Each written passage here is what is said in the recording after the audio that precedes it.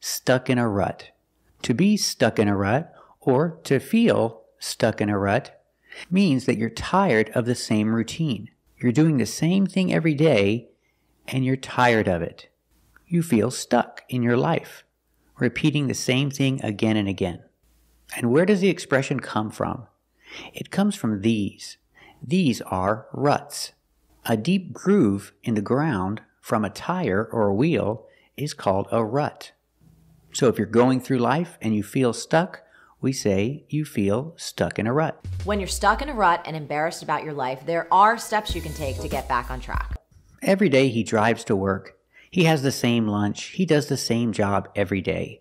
Nothing exciting in his life. So he feels stuck in a rut. Let's practice. How does he feel? Does he feel stuck in a rut? That's right, he feels stuck in a rut. So what does he need to do? He needs to get out of this rut. How can he get out of this rut?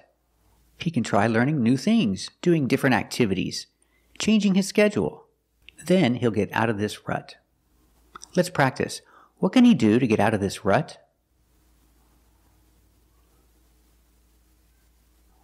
That's right, he can start doing different activities to get out of this rut. So remember the expression, he's stuck in a rut, or you can say he feels stuck in a rut. So what does he need to do? He needs to get out of this rut and start doing different things. Today we're learning this expression, pay through the nose. Let's look at the pronunciation. Pay through the nose. We see the TH in through makes air with no voice. Link it together with the R. Through. Pay through the nose. And the TH in the has a voice. The. Pay through the nose. Through the nose. What does it mean? It means when you pay a lot of money. I mean really, really a lot of money. You pay through the nose. Let's hear some examples. So, guilty people will pay through the nose to get their names cleared. Paid through the nose for it. One thing we've learned. Fact, they'll pay through the nose for it. Example, he wants to buy tickets to the concert. He wants to buy front row tickets to the concert. The tickets are really, really expensive, so he's going to pay through the nose for those tickets. Let's practice. Is he going to pay through the nose for those concert tickets? That's right, he's going to pay through the nose for those concert tickets. Have a shot.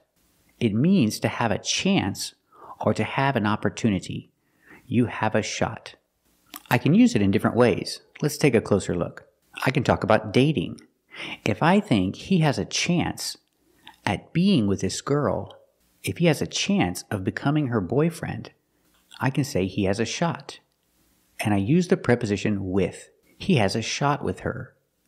Or if he doesn't have a chance, I can say he doesn't have a shot with her. I can say she's too pretty for him. He doesn't have a shot with her. Let's hear some examples. You think I have a shot with her? I might actually have a shot with her. Let's practice. Does he have a shot with her?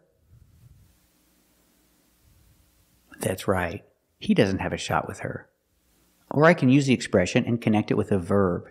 And I have two prepositions. I can use have a shot to do something or have a shot at doing something. Do we have a shot to go to Broadway? Yes, I think so. Bet your neighbor, the accountant, doesn't have a shot to get on the pro tour. In the game, they're going to have a shot to win this thing. Hill, 9. Well, we might have a shot at it. If you can forgive yourself for what you did. If you stay positive, you have a shot at a silver lining. Alec will explain, but basically my parents think he has a shot at carrying me, so we're faking it. Well, I don't know if it's better, but I think I have a shot at winning the gold. Let's practice. Does he have a shot at becoming a professional basketball player? That's right, he has a shot at becoming a professional basketball player. So remember, have a shot means to have a chance or an opportunity to do something. Or I can say he doesn't have a shot with her. He doesn't have a chance of becoming her boyfriend. He has a very important test tomorrow.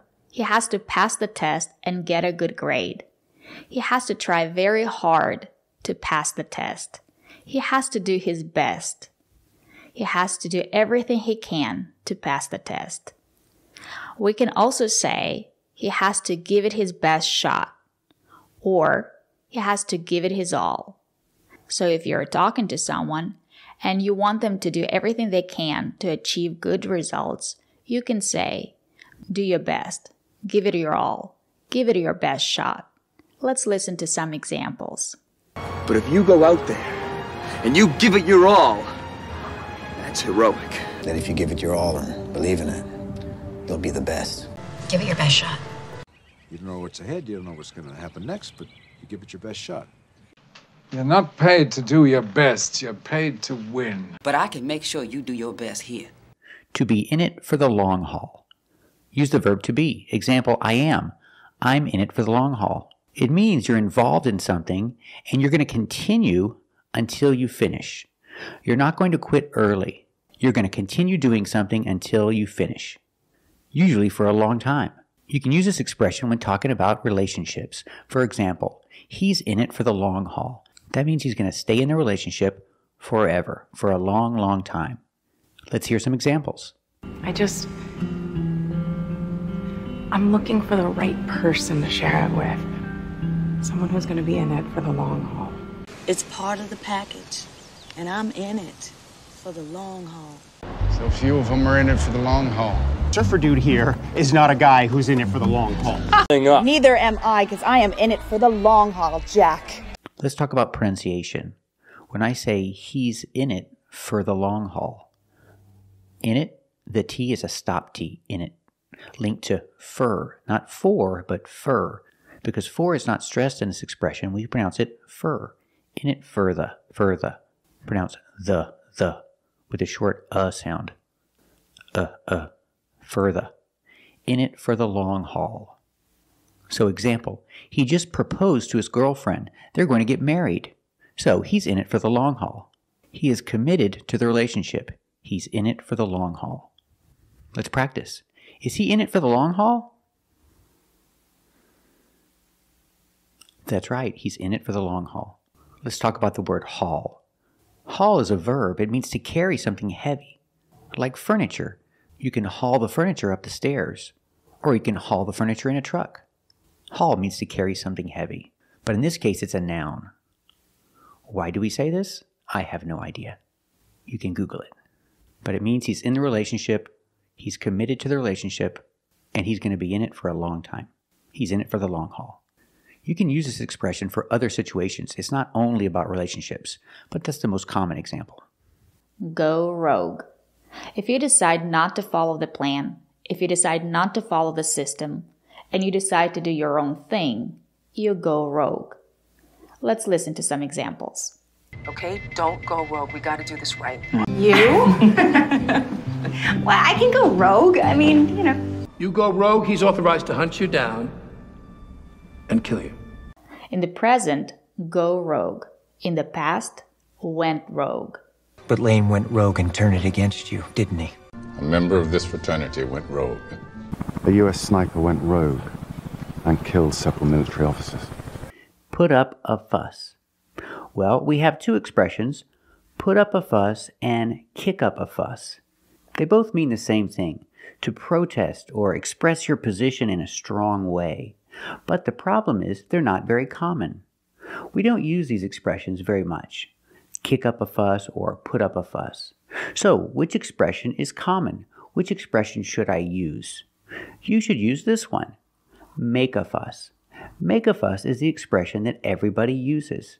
And it means to protest or express your position in a strong way. You make a fuss. Let's talk about where the expression comes from. It comes from fussy. This is a description. Fussy. Example, a fussy baby. That's right, a crying baby is also called a fussy baby because they are not happy, they are protesting. So it's a fussy baby. Fussy is an adjective. It's a description. Let's practice. Is this a fussy baby? That's right, this is a fussy baby. So let's talk more about the expression make a fuss. Example, sometimes customers make a fuss when they have to wait in line for a long time.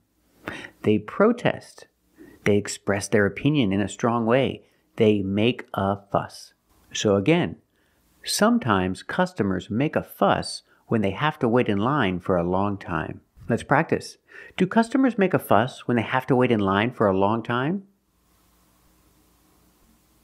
That's right. Sometimes customers make a fuss when they have to wait in line for a long time. And if you want to give emphasis to this expression, you can say, make a big fuss or make such a fuss. Let's look at some more examples. She's making such a fuss. Why? Why is she making such a fuss? She's making a fuss because she's hungry and her food is not ready. Let's practice. Why is she making such a fuss? That's right. She's making such a fuss because her food is not ready and she's hungry. Example, he's making a big fuss. Why is he making a big fuss? He's making a big fuss because he got the wrong order. Let's practice. Why is he making a big fuss? That's right. He's making a big fuss because he got the wrong order. Let's practice. I wouldn't make a big fuss if I got the wrong order. What about you? Would you make a big fuss if you got the wrong order? Very good. So remember, you might see these expressions, kick up a fuss or put up a fuss.